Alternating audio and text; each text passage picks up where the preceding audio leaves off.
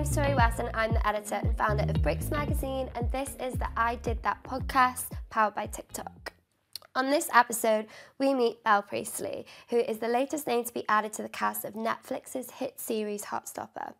Before her acting debut, Belle had already garnered over 1 million followers on TikTok through sharing her candid experiences of transitioning. Thank you so much for coming on the podcast. Thank you for having me. I'm so excited to have you on this podcast. Yeah, I'm excited. I'm also so nervous, but I should be No. This is a safe space. We're nice here, I promise. You're safe here. Let me go to my first question. So I guess the first thing is absolutely congratulations. Thank you. I've followed you for a while on TikTok, so I saw the big reveal that we were just actually chatting about before. Yeah, that was really weird because it was like months after I got told, so I had to keep it in for ages. It's such a big secret. I know. I was saying to someone before that, like, when I found out and I couldn't tell my friends, like, I would be in, like, some random locations, like, filming. My friends like, where are you? Like, you're supposed to be on a night out with us. So you couldn't even, like, tell any of the closest friends? I told them, like, at the end, because I was like, it got to the point where, like, are you actually, like, okay? I was like, yeah, I'm just doing, like, camping trips, like... Camping trips? I was, like, just my dad a lot, like, I don't know what I'm doing. So, yeah, but then after a while, I was like, no, guys, I need to tell. Luckily, I had one friend that I found out when I was with them. So, like, we sort of, like, had a moment, and then I was like, I can tell one person. I told my mum, but mum told everyone, so shout out to mum. She couldn't wait. I know. Well, I went to the local pub, this is a while ago, and some boy came up to me and was like, oh, yeah, your mum told me about this Netflix thing while I was on the squat rack. And I was like, sorry, what are you on about? I was like, oh, I don't understand what you're on about, sorry. And then I had to, like, vacate the situation very quickly before people heard it. Oh my God, I don't know what you're talking about. I've been hiking. Yeah, like what? Sorry, like, yeah, I've been like, I've been on a retreat. Yeah, like yoga retreat. Like, oh, that's so wild. I never would have had to, I'm also quite bad. I get so excited about like when I get to do a project, and even if I have to be, I don't want to do this thing where I like jinx it, so if I talk about it, I'm scared I'm going to lose it if I've acted like I already have it. I know, when I got the audition, I had a few friends that like, because I haven't acted in ages, and I have friends that sort of do drama school, and I was like asking like opinions like, can you like tell us a show? I was like, no, I actually can't, because if I jinx this, I will like forever hate myself. And I watched the show with my mum, and I was like, I can't watch the second season if I'm not in it now, because like it's such a good, it's amazing. And I was like, God, I've just like, I need to I do love season 1. I genuinely cried a couple of times watching it. I know, me and my mum cried it. I was chatting to Baby Queen, who did the music on the first season. And we were saying, like, growing up queer, we wish we just had that show because the representation in it is just so amazing. Yeah, it's like every single category. Yeah. It's represented. And, like, makes us, everyone in the queer community at some stage feel seen. I think it's really good at that. So I'll go back a bit. How did you feel when you first saw the casting role? You mentioned that you were with a friend or your mum. Yeah, so... what did you... I know you couldn't tell anyone, but how did you celebrate? So when I found out, my manager messaged me saying that this role... Luckily, I knew someone that was part of the casting team. So they sort of reached out to me, and I was like, there's no way. I remember like finding out when I was like in the morning. I'd gone out the night before, and then I was like, oh, I must be still drunk. I was like, there's no way I've got this role come through. I was like, there's absolutely no way. And then my manager was like, no, you need to sign an NDA, like you got the audition this week. And I was like, oh, okay, here we go. So I did that, and then like it was, I've never, honestly, for them 2 weeks, like I've never been so scared in my life, like, because obviously I couldn't tell anyone, I couldn't stress to anyone, so it was just every day I messaged my manager like, hi, like, have you found anything? Like, have you found out anything? And then one day... Can I tell you how stressed I am? I know, yeah, like, can I just vent to you, please? I have no one else. And then, yeah, so found out, and then I think I just celebrated with my one friend and my mum. And then the night, like a few days before, I had like a little night out with all my close friends that I sort of had told that I knew it was coming out in a few days. So, because I just wanted to have like one last like hurrah before sort of it came out, because I love Heaven, the club. And I was like, I want to go to Heaven before like Heartstopper gets announced, because that'd just be wild. But yeah, it was so fun. And then I had like a party once it got announced, and I had all my like sort of friendship groups come over. It was really fun. It was such a good night. That. Yeah. That's so nice. Just like one big night before this all kind of like comes out. I know. I have to do some sort of like viewing party or something. I know. Hopefully one day. Oh. Yeah. Was this always a career goal for you, or what were your career goals before? So I was always like So before TikTok, ever since I was younger, I've always acted. And I did it for GCSE. And actually, funny story, my drama teacher, shout out to Miss Smith if you're watching, so I was going to go to drama school after GCSE, and she was like, oh, like, not in a rude way, but there's no point because there's no trans roles going. And I was like, yeah, like, cool. And I mean, look at me now. So, yeah, shout out to you. She was not very nice anyway, but... I think it's always good, though, is when you can prove to someone who's in a state of authority, who's literally telling you, who isn't in your experience, and say, you can't do this, there's no point. I know, There's no trans roles, no way. Yeah. And you've done it anyway, that's incredible. I know, and it's like such an amazing role. Like I relate to my character so much. Yes, I always acted, I love performing, did like like school shows and stuff, but then I just sort of stopped after TikTok came out because I was so focused on that, and then luckily this has come forward, and like that's hopefully where I want to go now, I think. Well, fingers crossed anyway. I love that what you're saying about like, you know, like proving to those people who said you couldn't do it, or couldn't be in this place, that you could, and how it just goes to show like how representation on screen is so important. Exactly, yeah. And it can be life-saving. There was an MP in Parliament that said that even my husband being in the show last year was saved lives, that representation. But also it inspires, like, if there was more trans representation when you were in school, maybe your teacher wasn't telling you that shit, you know? But I didn't know what trans was until I was old enough to look on a computer. That's how I knew the way I felt was like, wasn't just me, do you know what I mean? Like, it was like, it's so important. Like on that note, like, who, when you were growing up, like people or characters that you resonated with most? Yeah, I was thinking about this. I was trying to think of like what characters, but truly there was no one like on TV that I really resonated with. Like singers wise, I was a big Rihanna fan at the time. Like I really resonated with her music, like just like being you and being free. I really like, Rihanna I was a big Riri girl. And like, just like, I love Beyonce, like I'm not gonna lie. Like I think, just like almost empowering like women. Yeah, exactly. Like even now, like Beyonce's still like my treadmill track. Do you know, like Sweet Dreams on the treadmill. Nothing can stop treadmill me. track. Yeah, exactly. Yeah. I love that you have that as a treadmill. This is my. I've never admitted that to anyone, so like. That's an exclusive. And if you see me at the gym and you wonder why I'm strutting, it's because I'm listening to Beyonce Sweet Dreams. Cool. So before this role, you built a community on TikTok sharing your outfits, friends, and then even your first dates. Yeah. Do you remember what the first TikTok you ever posted was? Oh, I think, I'm trying to... Because you use TikTok so much. When we were researching, we couldn't even get to the beginning. I know, I did it when it... So many, you've been on for ages. I think I must have done it the summer before lockdown.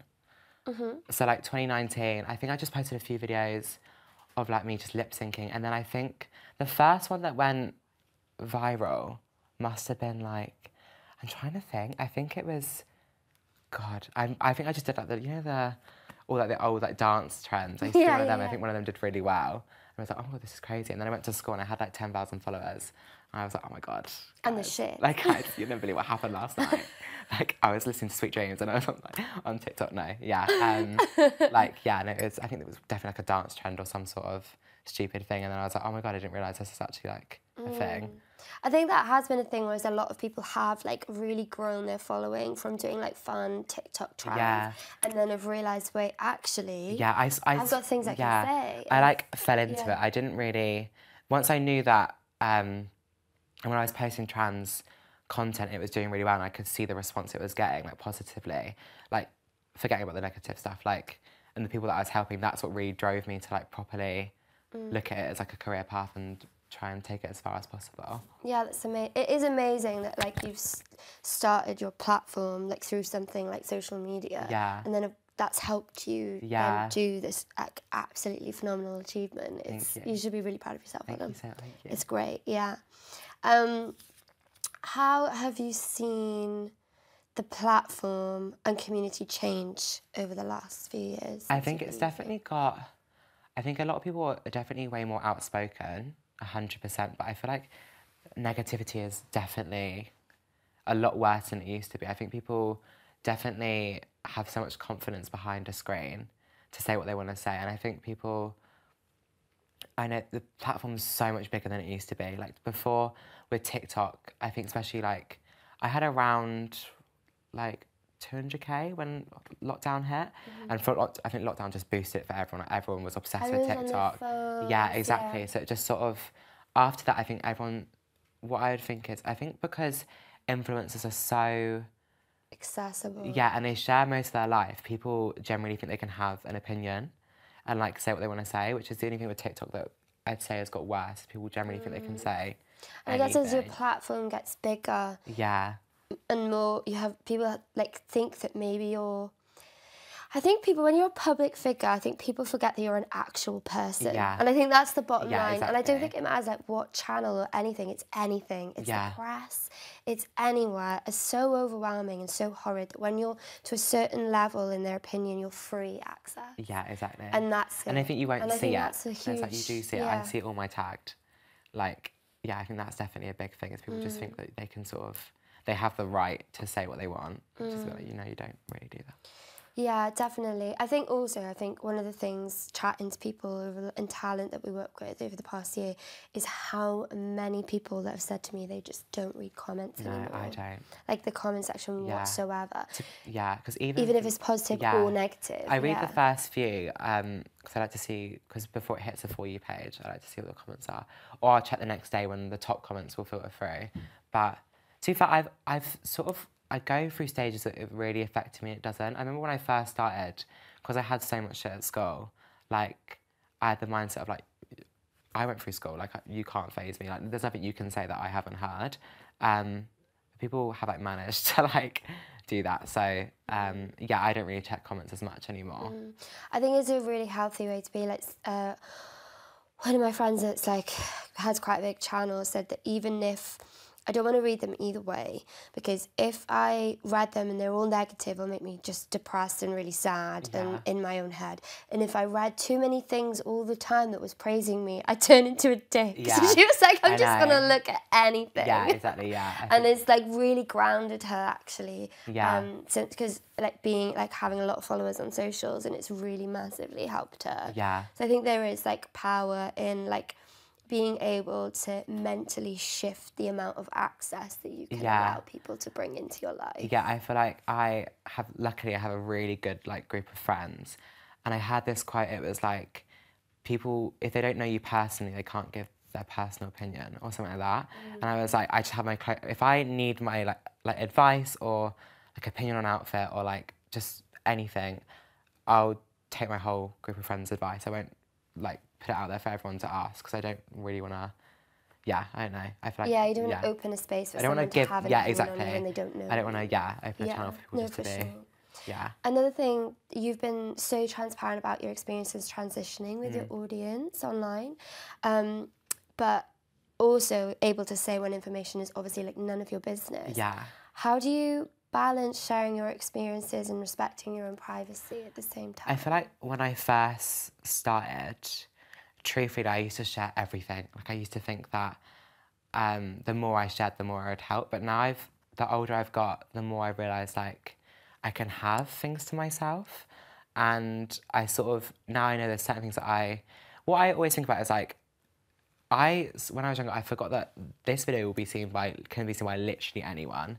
So, like, now I'm more in the mindset of, like, would this embarrass me, or would this upset me if, like, my next door neighbour knew this, or do you know what I mean? I think it would really upset me if my next door neighbour saw some of my TikTok. I know, yeah, this is what I was thinking. Maybe I need to start thinking about that. My mum's friend was like, oh yeah, like all my clients like follow your daughter. I'm like, oh, do they? Right, I need to really be careful what I say online, because I wasn't that PG at the time, so I was like, yeah, it's definitely gonna change that a little bit. Yeah, it's sometimes hard, I think, to also think that, wait a sec, all these are real people. I know, like, I remember that's not a number, ages ago, I posted this video, it's taken down now, but I posted this, like, story about, like, something that happened to me on a night out, and then it was, like, a really, like, funny, like, sex story or something, and I posted it, I went to sleep, and the next day it had, like 2 million views, and I was like, I didn't realise it would get that many people. And my friend was like, you know, it's like 100 O2s. And I was like, why would you say that to me? Like, we went to the O2, like, we had like a concert.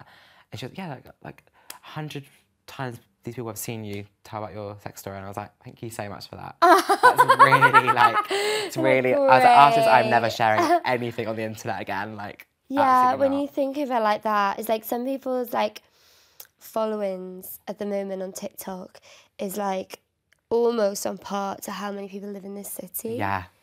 And that's, I know. I can't quite wrap my head around that. It's like where you can't really understand what infinity or like looks like. I know. It's a bit like when that. I think on TikTok I have like 80 million likes or something. That's more than the population of the UK. Don't quote me on that. That would make me sick. I know, and I was like, God, I really think you're right though, because I get into like Wikipedia holes every now and again. Really I think you're right that it's around that number. Yeah, I get really confused with like England, and I thought Devon was abroad. I mean, to be fair, Devon's really nice, so it's like being on holiday. It was abroad. And like when I was younger, I said it in the class, and everyone was like, "Who is this girl? Like, what is she on about?" No, that's really bad. Yeah, so I'm screaming. I get confused about maybe the population of Devon might follow me. I have to Google that. That'd be nice. Yeah, that'd be nice. Shout out to Devon. While you're actors often upbeat and good-humoured on social media, it can be emotionally distressing topics to discuss daily as a person who's affected by them. How do you compress away from social media and protect your mental health? I think when I post online, I don't go on my TikTok after. Like, I make an active effort to like not go on it all night. And even though, what I realise now, even though it's my job, I really try and just go off my phone. I spend time with like my close friends. I like to go out and do things like read a book. I'm a massive book reader. Like I love any sort of like romance, like thrillers and stuff. Like I feel like just sort of, it takes you like, it's just an escape, isn't it really? Yeah, I think we need to take more space to read and get off our phones. I love journaling as well. It's something that's one of my New Year's resolutions, to journal. I've done it every day, and I feel like that's made a massive difference. Like just like going to a park, even though it's absolutely like disgusting weather, and like just chatting shit to my book. A few people, when I've asked any topics on mental health throughout the podcast, a lot of them says journaling has absolutely helped them. I know. I didn't really know what it could do, but just venting to someone that's literally not a person, like it is just incredible. Yeah. And you can say whatever, and you know you're not going to be judged. Like, and like sometimes I draw like a little. Also, I started therapy this year, and which I'm like so happy for. It was the first time in my life that I had like a little bit of disposable income, and I was like, do you know what? I'm gonna put it into therapy because I think I need it. So one of the things that I really need is not to sometimes problem solve. I need to just get everything off. Yeah. Every single thing off, out of my chest, out of my brain. As much as I could physically say about it, and then I'm fine. I don't need to I just need to get it off my chest, and then I feel fine. And I think journaling is like such an amazing thing for that as well. I was talking to someone about that today, about that is the most affordable therapy that you can actually have. Exactly. I used to get therapy when I was younger, when I first came out, and like I had it for around 2 years, and it was like the best thing I've ever done. Yeah, absolutely. I recommend it to anyone, even if you've got quite good mental health. Like it's such a good thing. If you can, absolutely, it's incredible. Absolutely, I think it should be free, accessible, everywhere. Everyone should have it. Yeah, I agree. On speed dial whenever they want it, they should have it. We're briefly interrupting this podcast to tell you about the new features on the TikTok app so you can level up your creative career and do it with TikTok. I use TikTok to search anything and everything. The search hub on TikTok allows you to search and explore a wide variety of content in the TikTok community, whether it's searching and learning new skills like how to file your taxes, or just searching for fellow creatives to help build your creative community. To search on TikTok, tap the search icon in the top right of your screen. Enter your search and be as specific as possible to find what you're looking for.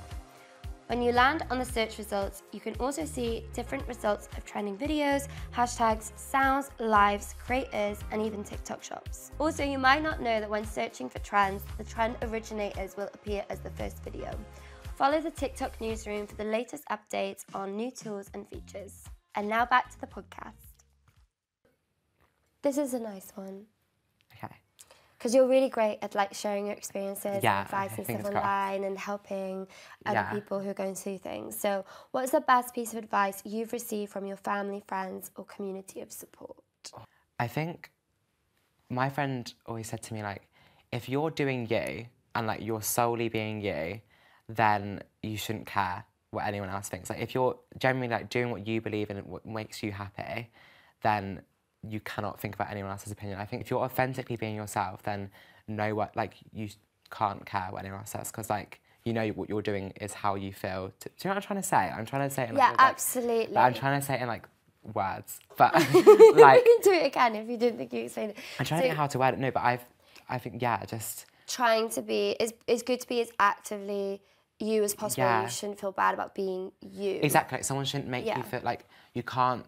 Don't feel embarrassed with being yourself. When I used to get so insecure about being trans, and my friend was like, you can't change it. Like, this is who you are. Therefore, when someone tries to make you feel embarrassed or like disgusted in your own self, like, no, because it's who you are. Like, you're perfect the way you are. Do you know what I mean? And then my next one is, what brings you gender euphoria?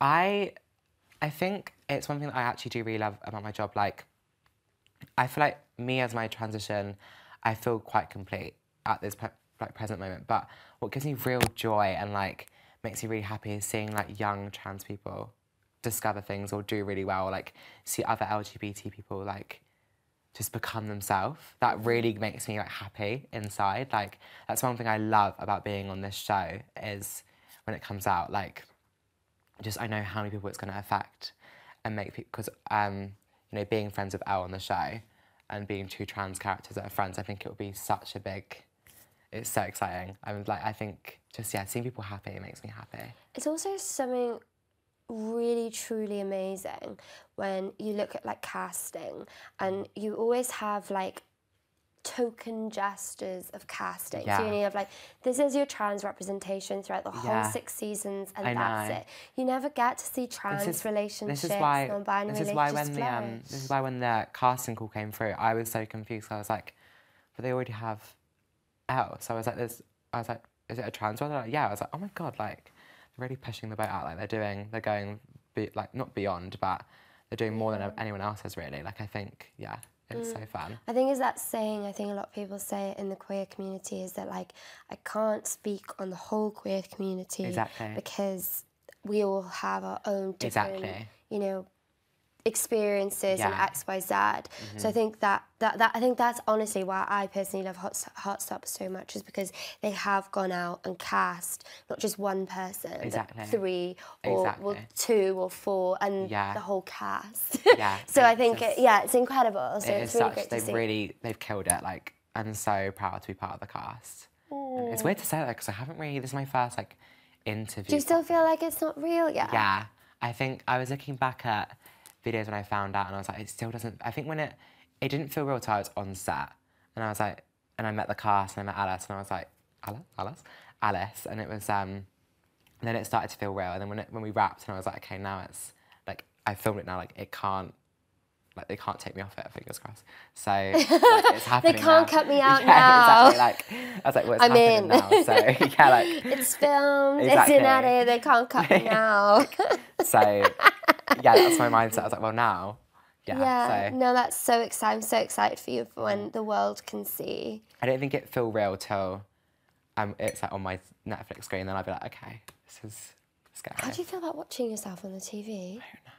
I don't know. See, when there's certain shots that they filmed and I could see my face on camera, I was like, that is the worst side profile. Like, it was like some angles they'd filmed me like, I really don't want this for millions of people to see, but hey ho. So I think the whole time I'll probably be judging the way I look or what I'm saying. No, do you know what? I think we're all slightly guilty of it. Like, filming this video podcast, I've demanded that I've sat in this seat on this side every single episode, so I'm guilty of it as well.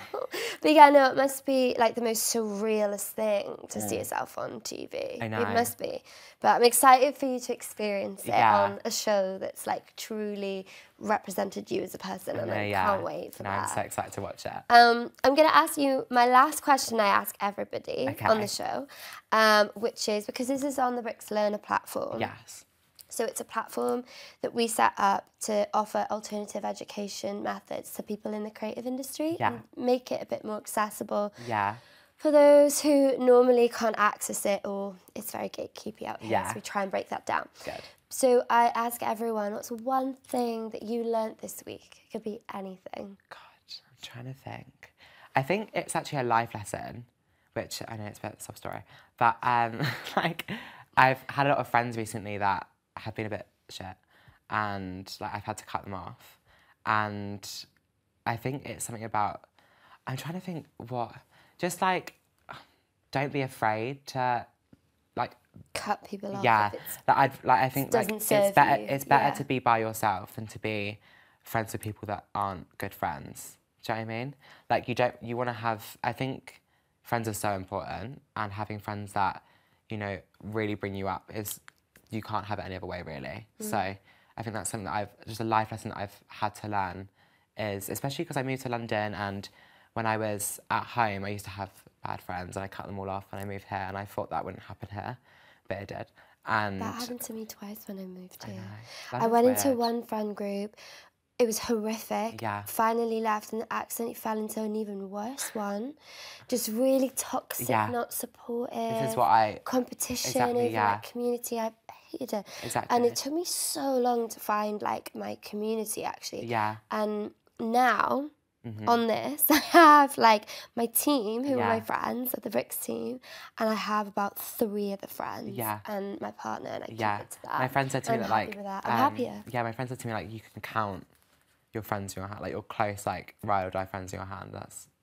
It's always minimum. Oh, what's the word? You know what I mean? I don't want to have like loads of friends. So I can always go out and I can just, I don't know. I like staying in. I'm a homebody. I'm the same as you. I like reading. Do you know what I mean? I like going out now and again. Yeah. But I also just I appreciate a night out more. With friends though, not just like people that you are hanging out with for the sake of hanging out with. Exactly. Yeah.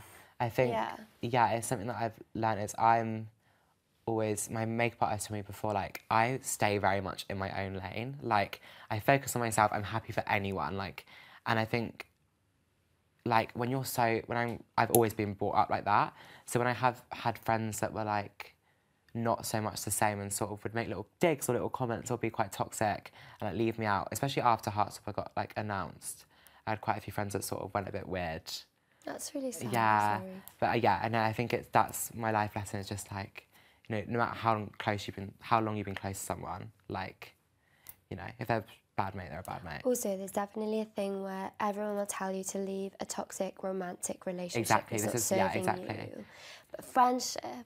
Because you want to hold on to it, like you think that like, I guess obviously I've never been in a relationship, but it's probably the same.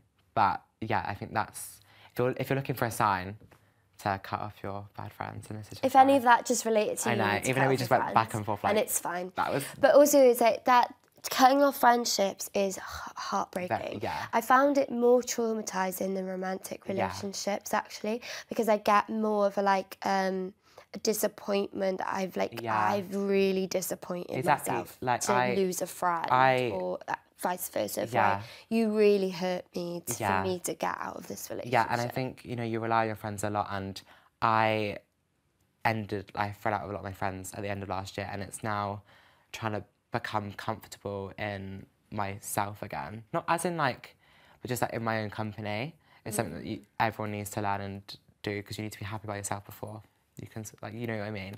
Like if I have a day at home by myself, I know that I'm going to be fine and I can like get myself together, whereas before I'd have to always rely on mates to like, do you know what I mean? Yeah, no, absolutely. Okay, That's a lovely way to end the serious question part. Yeah, thank you. And now we're going to play a fun game. Okay, I'm excited. I'm excited for this game. Okay, so in this segment of the podcast, we're going to call it Saved by the Bell. Okay, cool. And we're going to ask you some would you rather questions, and then when the timer stops, you can stop. Okay, cool. Who's setting the timer? We've got timer, you're the timer? Yeah. How long is the timer? Have we got to do it quite quick? How many questions have you got? 10. Quick ones. 5-minute timer? 7-minute timer? 10-minute timer? 5-minute timer? You can do 5 minutes. That's 5 minutes? Seconds each. Okay. Number 1. Okay. God, I'm nervous. Well, if we get through it before the timer comes off, you have to just ring a bell, and we're going to have to act surprised. Yeah. Okay. Would you rather date night or night out with friends? See, I've never had a boyfriend, so night out with friends, but then date night's quite fun. I think if I had no friends all the way, my friends are really fun on night out. Like, But also, at the moment, I'm working so hard, so it's nice to like go out with friends and enjoy. So I think friends. What about you? You should answer them as well. So, different. I live with my boyfriend, so I would choose a night out with friends because I always have date night. Me and my boyfriend have like made this thing where I want to just be, this sounds so corny. Yeah. But I want to be grateful that I'm alive and appreciate my life. No, I'm like that though. Yeah, I just want to stop being, I don't know if you've ever suffered from anxiety and depression. I feel like you just, when you get out of it, you just want to appreciate every day, right? So we cook together. Well, I say he cooks for me, actually. Yeah, I'm a shit cook. Beans and toast. So bad at cooking. Yeah. I've set fire to things in my house. Set fire. One time I got home drunk and I set fire to the microwave. The one rule in life, you don't put tin foil in the microwave. That's the one thing. Everyone, don't put tin foil in the microwave. This is my life lesson, actually. Never put tin foil. It just doesn't end up well. It was awful. I was like, oh my God, the flat's on fire. It was horrendous. Oh my God. Yeah. Okay, yeah, no. Yeah. Next. That's my life lesson. Okay, number 2. Live in Mark Zuckerberg's metaverse or Elon Musk's Twitter. This is horrible. So Mark Zuckerberg is Facebook, right? Facebook and the metaverse, like that make-believe land that he's created. That's where nobody's on. Right, okay. Or Twitter. See, Twitter's scary, but also Twitter's so funny. Like, I love Twitter and I hate it at the same time. I think Twitter just for the bants. I think it'd be like... Twitter for the bants. Like, I actually want to be in the stats bit, actually. Yeah, like Twitter just makes me giggle. Like, it is really toxic at the same time. Like, my favourite memes are on Twitter. Also, then you still like, get involved in the news. Yeah, babe. Twitter. Do you know, I have no experience of Mark Zuckerberg's metaverse. I just couldn't tell you what it is. Neither do I. So... Twitter's what I know. Okay. I'm not really a Facebook girl, I can't lie. Number 3. Yeah. Spend the weekend in... I'm going to change it because you live in London now, don't you? Yeah. I'm going to change it. Okay. Spend the weekend in Berlin or Paris. Paris. I've never been to Paris. I went to Paris once when I was younger, to Disneyland. Yeah, Paris, I think. I want to go soon. I haven't done any of this. I haven't been to the Eiffel Tower or like the Louvre. I want to go there and just like go on Eiffel Tower's scary. It's so high. It's so tall and it wobbles. Oh God. Okay, maybe Berlin then. It really wobbles. If you go in the summer, it's chill. Okay. I don't like heights though, so I'm really I'm speaking through my lens of how I view the world. I think, yeah, Paris, and also apparently like going out in Paris is meant to be really fun. Yeah, everything is like very small and around dinner, which I love. Yeah. So it's a very dinner and wine in a small room, and they go out a lot like that. Okay, cool. But they do have raves as well underground, like five stories underground. Yeah, I think it's Paris because also it's like really close. And it's romantic. Yeah. Okay, Paris. Be underdressed or overdressed? Oh. For what occasion? Like a... Just in life. There's no explanation. It's just be underdressed or overdressed. I think you can never... I think overdressed. Okay. I think, yeah. You're going to say because you can never overdress? I mean, to a certain aspect you can, but I mean, like, I wouldn't wear like a ball gown to Tesco. Actually, no, yes I would. I did some crazy things in lockdown. I would. There's the only place that you could go to like just experiment. Yeah. So we'd like go in with like face masks on, me and my friend that was staying with me at the time. Oh, that's so like cool. We'd go in wearing the most ridiculous outfits and like queue. Do you remember it was a queue to get into Tesco? I used to go get my Instagram pictures in Tesco. Yeah. I did a brand deal in Tesco once. So overdressed. Yeah. Overdressed. Okay, number 5. Be an extra in an Oscar-winning movie or the lead in a box office flop. Oh. Okay, no, just to be around Oscar-winning people. I only want to do good work, fingers crossed, moving forward. So the extra in an Oscar-winning movie. But, I mean, sometimes flops are really... Actually, no, box office flop. Because then, like, at least you, like... I think it's memorable, even if it's a flop, again, right? for the bands. I never said that word in my life. I don't know where it's coming out now. That's never been something I've ever said. Did it for the bands. I sound like a right lad. Number 6, cuddly toys or cuddly boys? Oh, boy. Oh, no. No, because I have loads of toys and it doesn't do it after a while, does it? Do you know what I mean? Like, There's only so... I'd like to say it's only so far a toy can go, but I did not mean like that. Like, yeah. Yeah, no, just... Okay, so cuddly toys or cuddly boys? Yeah, cuddly boys. Okay, cute. No shame. Yeah. Either is acceptable. That's the end of the Daily Mail. No chicken. Have a sing-off with Ariana Grande or dance-off with Shakira. Both sound really fun. Yeah. Especially Shakira's in jail. Don't quote me on that. Is she not?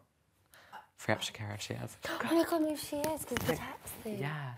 Well, the But not I'm tax thing, right? I'm a massive fan of Ariana Grande, so definitely Ariana Grande. Also, I can't dance or sing actually, so I'm fucked either way. But So, have a sing-off with Ariana. yeah, I think that's probably my best option. Okay. Oh my god, we're saved! I wish it was before that cuddly toy question, because that would have made my life a lot easier. That's fine. The ones we didn't get to was lose your sense of taste or lose your sense. Oh, I can't even say that. Good job we didn't get to that one. Lose your sense of taste or lose your sense of smell was the other one. Oh, mine would be taste probably. Oh, actually, smell. Oh, no. Not all taste. smells are great. Yeah.